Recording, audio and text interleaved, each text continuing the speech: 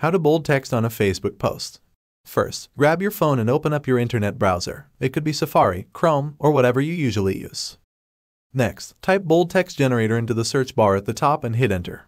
Look for the first website that appears in the search results. It should say something about generating bold text. Tap on it to open the website. Now, type in the text you want to make bold for your Facebook post. You'll see examples of your text in different bold styles right below where you type. Scroll through those examples and pick the bold style that looks best to you and copy it. Next, go to your Facebook app. Tap on the area where it says what's on your mind, at the top of your news feed. Paste the text that you copied. Now, tap next in the top right corner. It'll take you to the screen where you can add more to your post if you want. Finally, when you're ready to share, tap post in the top right corner again. Your bold text will be live for all your friends to see.